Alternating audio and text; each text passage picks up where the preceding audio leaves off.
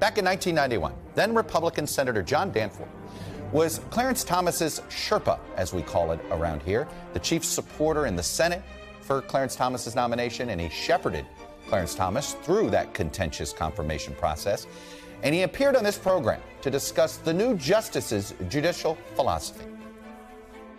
Don't you have some concerns that you may be back here in the future seeking legislation to undo what Clarence Thomas has done on the court?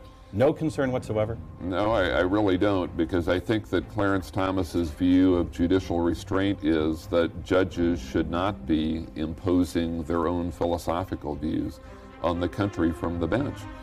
And therefore, I think that Clarence Thomas is going to be a judge who does not try to use the Supreme Court as a way of fostering his own political philosophy.